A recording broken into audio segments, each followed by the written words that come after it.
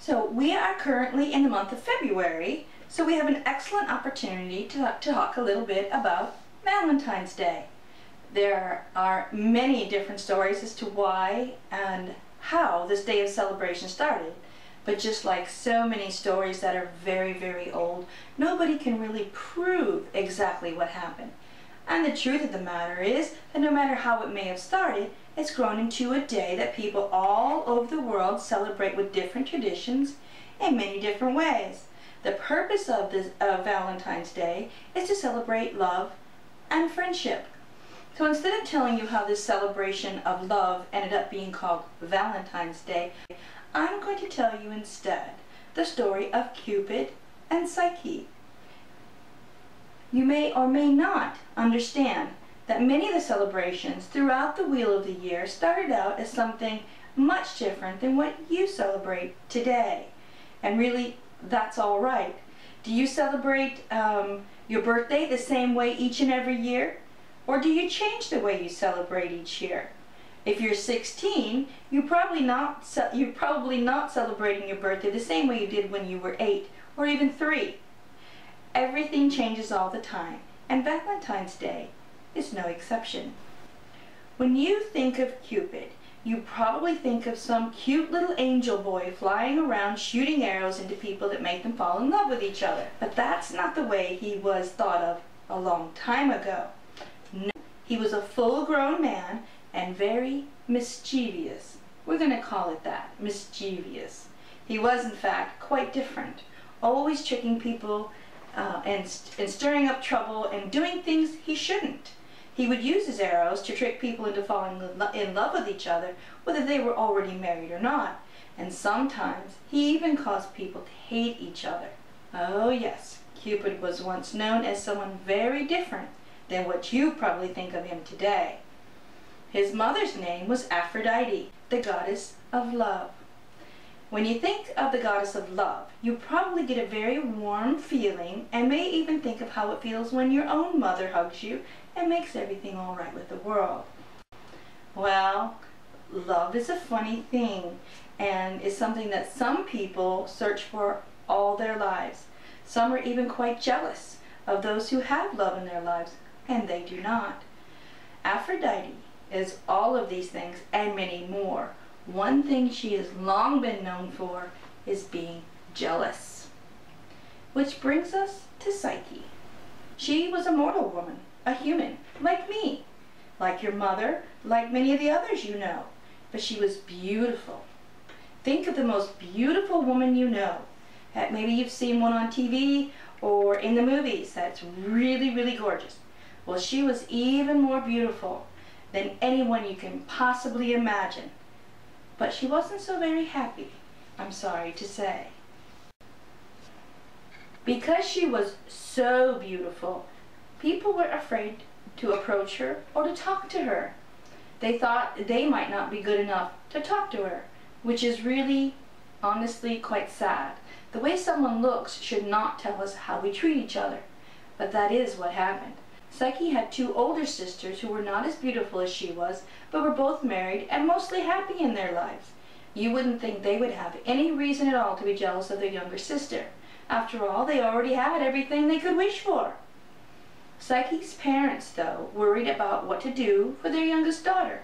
It might have been different if she was happy being alone, but she wasn't. She wanted a husband because she was lonely and because she was so very tired of being alone with nobody to talk to at all. There was a small problem, though. Because Psyche was so beautiful, people began to call her Aphrodite, and they worshipped her instead of the goddess. When Aphrodite heard what was happening, she became very angry indeed. She called her son Cupid to her side and ordered him to make Psyche fall in love with a man who was not only ugly in appearance, but was also a mean man. He was a dirty man who rarely bathed and who spent his money on things that he didn't need, so he was always broke. In other words, a loser. Cupid didn't really like his mother telling him what to do, but he didn't like having her nag at him either, okay? So he went to see what was happening with Psyche and decided he would make his own decision what to do with her. In the meantime, Psyche's father was terribly unhappy because he was worried the gods were upset with him. So he went to an oracle or a priest of the god Apollo for advice. The oracle told the father that he must prepare Psyche for her funeral instead of for a wedding, as she would never marry a mortal man who was human. Instead, the oracle said she would marry a fierce snake-like monster with wings and a poisonous dart. The man loved his youngest daughter very much, but he was afraid of the gods, so he did what the oracle told him, abandoning Psyche on a huge boulder on the top of a mountain. Psyche told her mother and her father not to cry, because she was not afraid. She told them she was looking forward to meeting her new wonderful husband. Of course, we'll never know whether she really was afraid or not, but that's the way this story goes. Before long, the west wind gently pulled Psyche from her lonely rock where she sat all alone and transported her to a beautiful wooded area where she found an enchanted palace. Although she can hear friendly voices, she never sees anyone at all. Still, everything she needs is provided for her night and day. Every night she is visited by a man who she can feel and hear and talk with, but who she never sees. She falls deeply in love with the man and soon gets used to her very unusual life. Although he spends every night with her, he's always gone when the morning comes. Of course, we know this man is Cupid, don't we? What we don't know, and what we will never find out, is why Cupid didn't want Psyche to see him.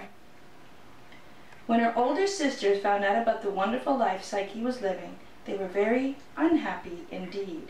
Instead of being happy for her and enjoying their own lives, they were terribly, terribly jealous. When they paid their sister a visit, they convinced her that her husband was a terrible beast, just like the oracle had told their father, and that during the day when he was gone, he was doing terrible things. The sisters told Psyche that he was just waiting for her to have a baby so he could eat the child and then he would eat her too. They told her that she must kill the man who was really a beast and gave her a dagger to do the deed. They told her not to look, to just kill him as he slept. Now remember, when Psyche was growing up, people didn't talk to her because she was so beautiful. Everyone treated her more like she was a thing, an object, than a person, so she didn't really understand that people could lie and be cruel. Psyche was always honest because she never learned to lie, so she thought her sisters were telling her the truth and trying to protect her. That night, when Cupid fell asleep, Psyche did as her sisters told her, but he'd been a wonderful husband, so she couldn't just bring herself to kill him as he slept without at least looking first to make sure he was a beast. So she lit an oil lamp so she could see her husband. I'm guessing she was hoping her sisters were wrong. When she saw him, she was overwhelmed with excitement and happiness because not only was he not a monster, but he was gorgeous. She gasped and stepped back one step, only to have one of Cupid's arrows graze her leg. Now she was even more in love with the god than she was before. But when the arrow cut her, she jiggled the oil lamp she was holding and it burned Cupid on the shoulder. He woke up and was very, very angry that Psyche had done exactly what he'd asked her not to do. He told her then that he'd injured himself with one of his own arrows and had fallen madly in love with her, but would not stay with her if he could not trust her. So he left her and went back to his mother, Aphrodite, who laughed at him, saying, "See, I told you humans were no good." But Psyche was well and truly in love with her husband, and not just because of his arrow. And so she searched for him. Her story is really quite a long one, but what I will tell you is that after many trials, she found herself in front of Aphrodite. She begged the goddess of love for another chance, and Aphrodite agreed, but only because she knew she would make it impossible for Psyche to do all the things she set out for her. There were 4 challenges Aphrodite gave Psyche to do to win her favor if she was ever to see Cupid again. Cupid, for his part, was still recovering from the oil lamp burn and his broken heart at being betrayed by Psyche. The first task that Psyche was to do was to separate a huge, I mean we're talking huge pile of wheat, millet, poppy seed, chickpeas, lentils, and beans in a very short amount of time. An ant took pity on her. Angry with Aphrodite's behavior, the ant called hundreds of other ants and got the job done very quickly. The next day, Aphrodite showed the girl a flock of golden sheep in the distance, commanding her to bring her back a tuft, that means a little bit, of the golden wool. These sheep, though, were not like the ones you might think of when you picture a sheep in your mind. No, these were wild beasts with sharp horns and hooves who would have trampled and skewered her. When she arrived there, a green reed in the river explained to Psyche how and when to gather the wool so the sheep wouldn't harm her, so she was able to complete the second task. Aphrodite was furious with Psyche because she was doing the impossible and accused her of getting help from Cupid. The third task Aphrodite gave to Psyche was to get a small jug of water from the river Styx, an icy cold stream way, way, way up in the mountains. It was a terrible task that no human could hope to do. There were giant snakes guarding the entrance, and the water itself had the power of speech, telling her to stay away, stay away. Zeus's highest bird, a golden eagle, helped her to gather the water because Cupid had once helped him.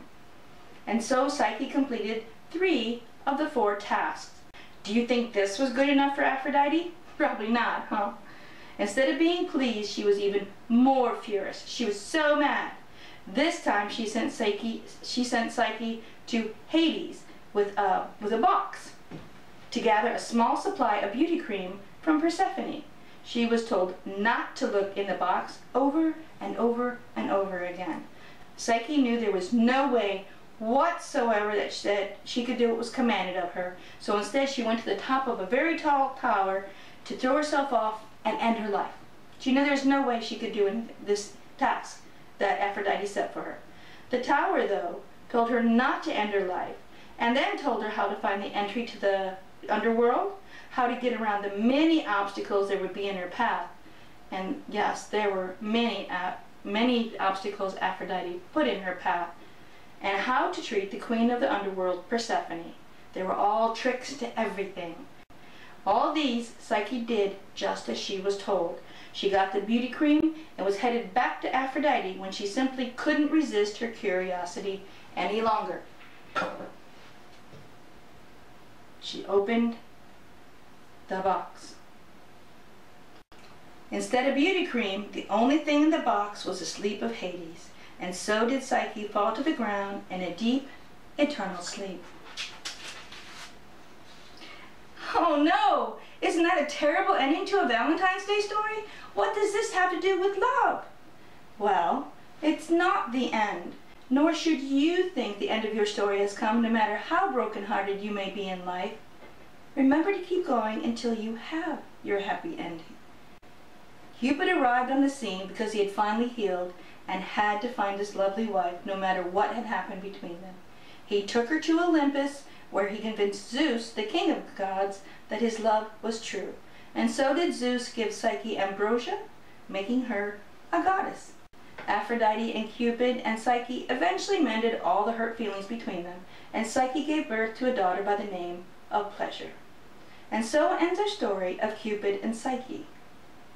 Happy Cupid's Day.